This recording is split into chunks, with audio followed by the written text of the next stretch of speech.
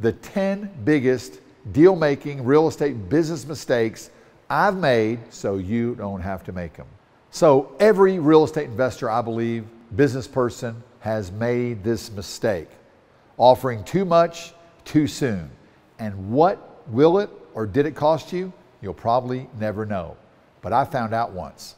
So there was a property in Nashville. It's just numbers, for an example. So whether it's 180,000 or 1.8 million or 18 million, it's the same. Just numbers as a real estate investor. So if you hear a low number, it was Nashville real estate, many, many years ago. Anyway, there was a property that was in foreclosure, and it was worth about $200,000. It really needed no repairs. The people had left it in good shape, and the bank was foreclosing on it. And there was like a $90,000 loan on it, right? And so the people that were selling to him was a wholesaler, and he said, give me $120,000 and it's yours. And I'm like, wow, if I bought it for $120,000 plus costs, you got to know your local costs, and sell it for about $200,000, needed no repairs to speak of, I could make like 50, 60 grand, correct?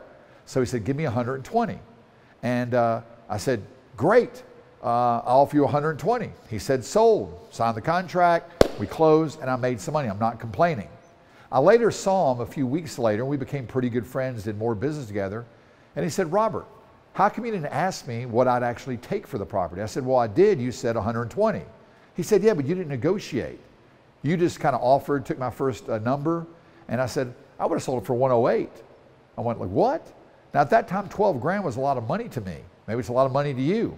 And he's like, Robert, you got to not offer, just ask. Can you do any better? What's the least you'll take? And my mentor had taught me to ask that stuff, but once again, I didn't follow the system. So when you offer on a property, they accept it, what does that mean? You offered too much. Now I know what you're thinking. There are some markets that are super hot where the properties go above market. Of course, you have to know your local market conditions, your local micro market conditions. And if you're in a competitive bidding, you can bid above, get the property.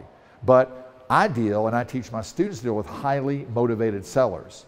And the questions that will make you the most money and save the most are, well, we want $2 million for this property. Well, why are you selling? Why are you selling? Why are you really selling? What happens if you don't sell it? That's my favorite motivational question. Oh, we'll just wait 5 years and put it back on the market. They're not motivated. And the next question is, what's the least you'll take and be okay? Can you do any better? Can you do any better? Can you do any better? What's the least you'll take and be okay? We don't make offers, we ask. We don't make offers, we ask. If you offer and they accept, how much more could you have saved? You may never know, but I did. So don't make that mistake. Ask, don't offer.